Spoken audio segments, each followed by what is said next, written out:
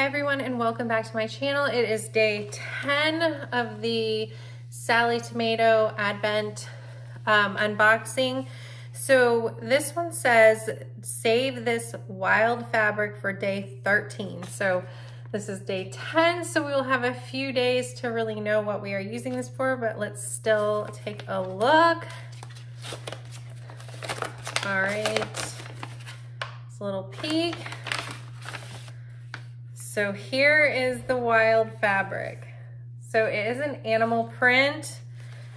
I am not that into animal prints, but I'm still excited to see what it is used for.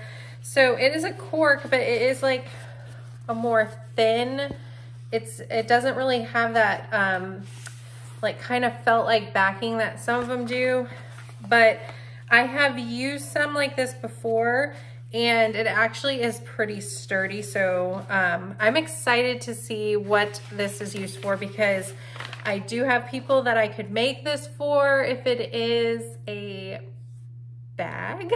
I don't really want to, you know, well, if you have this box, you know that like a lot of the stuff on their site is bag making supplies and stuff like that. So I'm hoping it all comes together for a fun pattern to do. Let me know what you think in the comments. The next one for day 11 does say gleaming goodies for day 13. And then if you remember when I showed that I got this box, there was that kind of different one out there hanging out, and it says another gift to use with day 13. And then we have the day 13 where hopefully we find out how it all comes together. So this cork is pretty though, even though I'm not really an animal print. I think it's an animal print, am I right?